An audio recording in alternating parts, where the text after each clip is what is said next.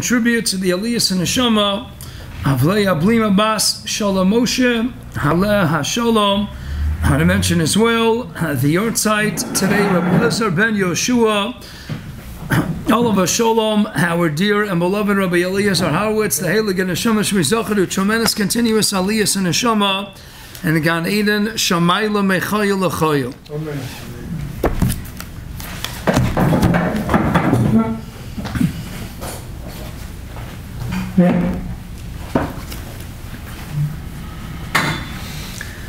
It's well known, the Brisker Rav described the Patira of the Chazon Ish as now having a world bereft of the Chazon Ish and an Olam Acher Legamri. Dahainu, there's a world with the Chazon Ish and there's a world without the Chazon Ish. And it's an other Welt, it's a different world Legamri. It's not the same Metzias. The Chazon Ish drastically altered the whole reality, not only what it means to be someone who sits and learns, but the whole musig of Kolel. He mamish changed the entire world. It's a different world in the Masmid Otzim that he was. And not only that, he was someone who learned L'Shem Shamayim, totally Torah L'Shema. Ad Kedei Kach, a wonderful sefer called B'Chatzar HaLevi, a likut, various droshes and mamorim, Piskei Halacha Hespedim of the Baal Shevet HaLevi, Rav Wazner.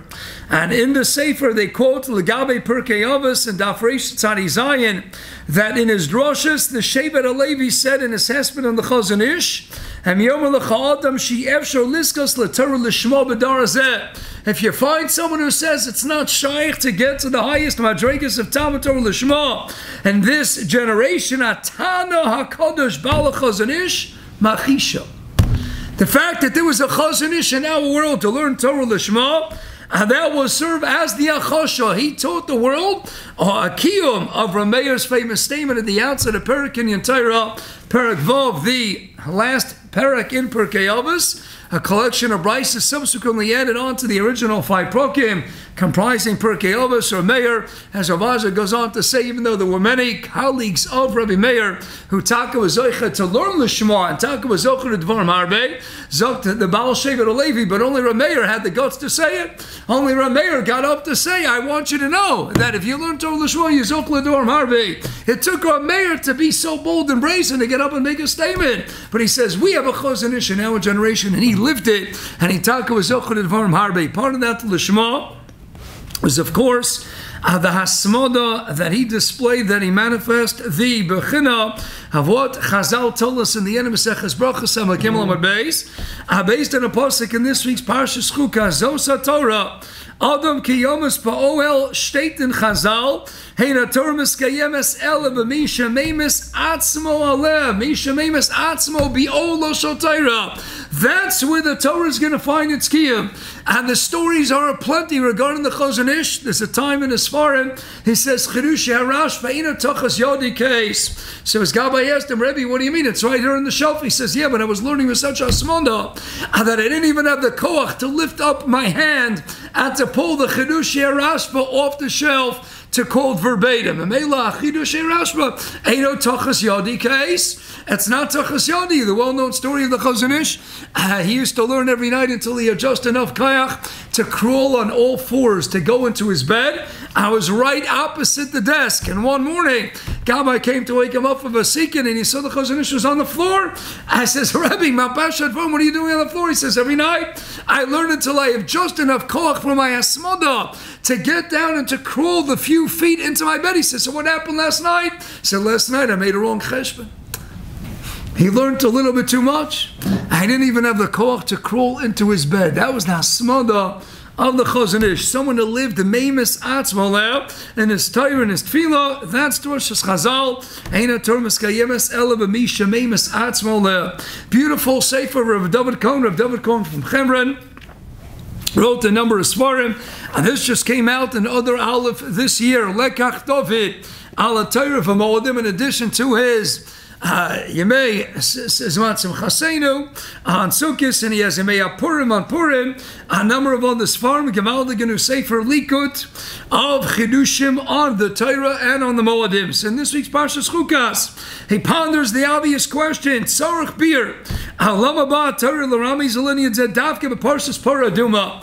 After all, this is so yesodi, it's so fundamental. Asmanas HaTorah. Now, we discussed in the past why the very idea of Tiyu Amelim HaTorah, and why did the Torah wait until Parshas B'chukosai to be maramis to that Indian? That's something we addressed. Interesting. B'chukosai, chukas, B'chukosai, we have Tiyu Amelim HaTorah, and in Parshas Chukas we have Meimes Atzma Aleh. So one has to wonder, as Rav David Cohen Roshiva from Chevron ponders, why is it that the remes of Torah Miskaye, why is it couched against the backdrop of Parah Adumah Bifrat? What's it doing over here? So he wants to explain based on the Ramchal, writes in the Sefer Yalkut Yedias Emes, Abizman Shein Parah Adumah, Hatikun Shekayim Komahu B'Moshe Adam Meimes Atzma Ala Torah. And he goes on to explain fascinating in Yonim, but the Ramchal says, a Parah Adumah, that's what's Mechaper, and that's what is Ma'ala person from Tumah to Tahara. And when you don't have a Parah Adumah, what's going to take a person from Tumah to Tahara? Ach Barak Torah, but not Stam Torah. And not just, it's got to be Torah L'Shmon, it's got to be Torah B'Bechinis, a Meimes Atzma Las, high level of Asman Rabbi Be'atzuma, and that will take a person from the depths of Tumas Meis, and Mimalim to an Yonei Tara. In fact, in the Gemaldige Sefer, Rav Shlomo Levenstein's Chaim Shel Torah, beautiful remes he cites, quoting the Adumah Vishva in the Sefer Sheiris Menachem, says if you take the word Tomei and you write out the word Tomei Bimiluo, Dahainu, the Tes, the Mem and the Aleph, Tes is Tes Yud Saf, Gematria 419, a Mem is Mem Mem, 40 and 40, that's 80.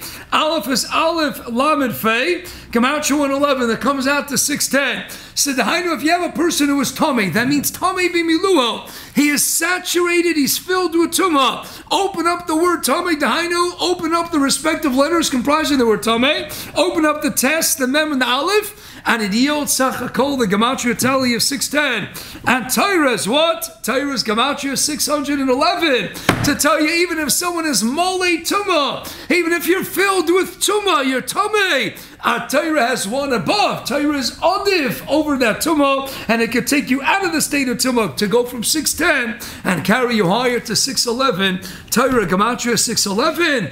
Tell me when all the letters are spelled out, Gematria 610, Torah will always be matar you no matter how low you sink. So back to David Cohen we go. On the end of the day, he told us based on the Ramchal, that Parah Adumah, which is Ma'ala, person from Tumah to Tahara, so to the Torah will be Ma'ala you from Tumah to Tahara. So what's this idea all about? As he says that Misa disappeared with Kabbalah HaTorah. We know that B'Shas Kabbalah HaTorah we got to a Gavaldige Madrega of Adam Rishon Kodem Achet. Adam Rishon Kodem Achet is the Klayakar, and others discuss. It means we got to a level where the Zuma, the Tumah, instilled, imbued in us, Ayadei, the Nachash was purged Lagamri. We were totally cleansed and we were not shaykh to Misa. That means there's no Misa anymore. So what happens now with Chet HaEgel? Chet HaEgel reintroduced Misa to the world, and we were cleansed and purged to the degree that we were Masalek Misa Me'alatzmeinu. Along comes Chet HaEgel, and what did that do? That brought Misa back to the world. Amela. Just like Parah Adumah, the Indian is taking away Tumas Meis and bringing you back to a state of Tahara. So to the Torah Kedosha does what? Torah Kedosha tells you go back to the Indian of Torah, where you had Kabbalah Torah pre-Chet HaEgel, and you were Chayzer to Dargis Adam Rishon Kodem Achet. Before there was any musig of Misa in the world, go back to that. Mameli says that's why the Tikkun has to be.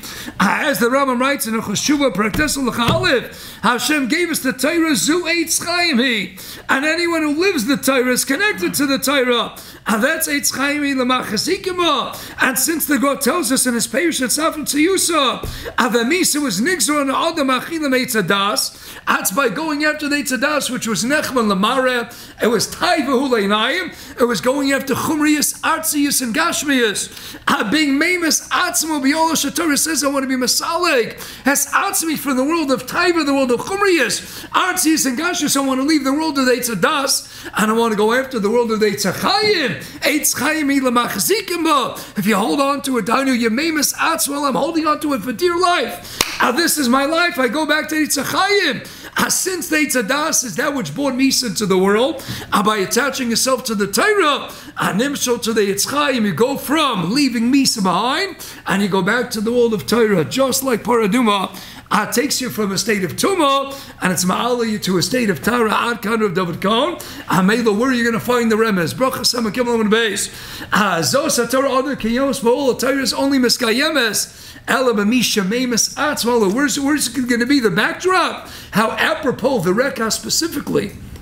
A Adumah that takes away the Tumah's mace, and brings you back to world of Torah in the same manner the Torah. Apri Chet Egel brought you to a matzav. Apri Chet Eitz Hadas. Anytime you meimas atzroleh and you masalik yourself from this world, the world that's highlighted by the Eitz Hadas Tovara, and you're menatik yourself from the Artzi Yishchuri Yishagashus of Taibas and Tanugi Olam Hasan, you cling steadfast instead onto the Eitz Chaim Elam Achazikima, and then you go back from a world of Misa to a world of Chaim, of Eitz Chaim, and Amela, that's a Masalik. The Indian of Misa. Mela, we could explain. The same way by Purim, Megillah, Yud Beis Amud Aleph, there was a Gezerah that was Nigzera on Klai, so Venina Nischayvu, Sanim Shalisob Osador Kliya, the Heilig Rashbi Estes Talmidim, Neshanen, and we said also Shalasarosha, and then he tells them, Nesha Shtachmu Litzelem, Pnei Yeshua points out of how they're both are true, says very geschmack, and then we said they got too much no. From Gashmi Solomon, so what's going to be the Tikkun? The Tikkun is Hadar Kiblu of Me'ach HaShverish. I'll go back and re-accept the Torah. Re-accept which Chelik in Torah?